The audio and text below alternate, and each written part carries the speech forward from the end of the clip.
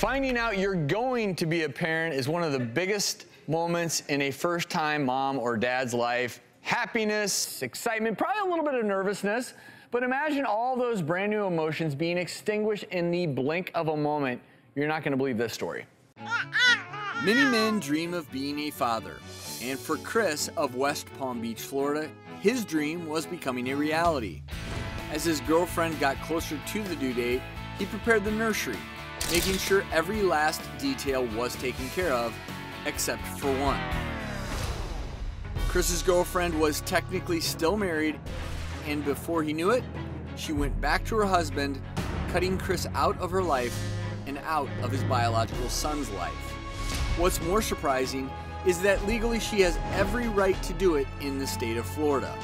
With all the bad dads out there, should this one be banned from his own son's life?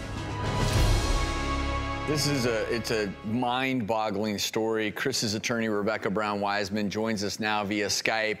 And Rebecca, when I heard this, I could not believe that a biological father, his rights to see his child, who he wants to be involved in their lives, it is taken away from him. How does this happen, and what's going on right now in terms of the courts? The courts, unfortunately, see it very differently than the average person, I've noticed.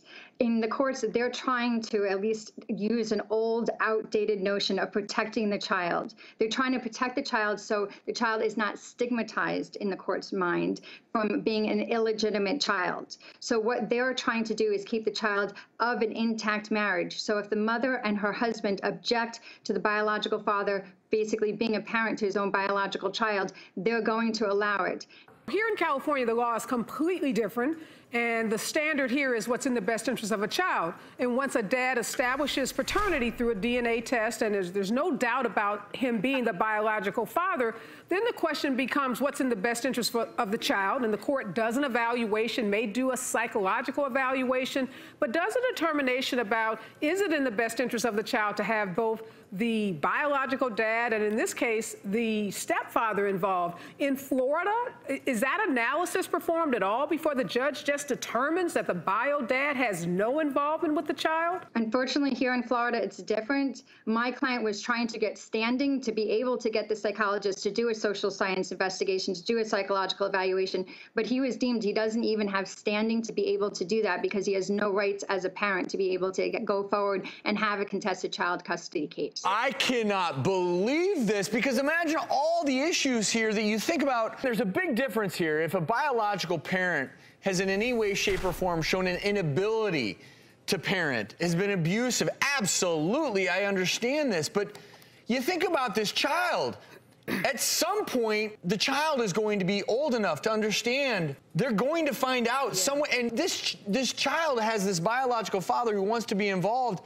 How can you not give a parent? It also seems incredibly sexist to me. No, well, because if the roles were reversed, let's just say that the man went back to his wife, could they take the baby and raise it as their own, and then mom? I mean, it's bizarre to me. This is going to be even more bizarre to you, Travis. Is the concept of this law is they're trying to prevent the stigma of illegitimacy. This 1950s notion that a child has to be in a house and raised by a married couple. And we know there's so many different family models.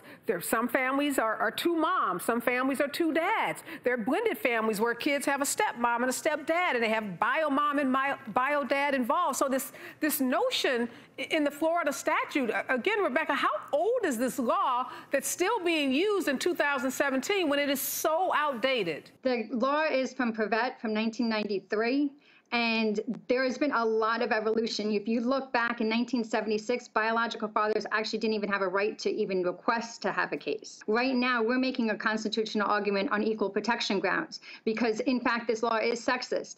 If the dad, the biological dad in this case, was married to a wife, that does not become the child of the dad and his wife, and biological mom's not involved. It's actually the opposite. It would become the parent of the biological mom and the biological dad, but the biological dad's wife has no involvement legally for that child. You know, to be honest with you, I actually felt some misgivings towards the mother because it just seemed like she wanted to pretend like this never happened. I'm just going to go back to my husband and pretend it's his, but it's not.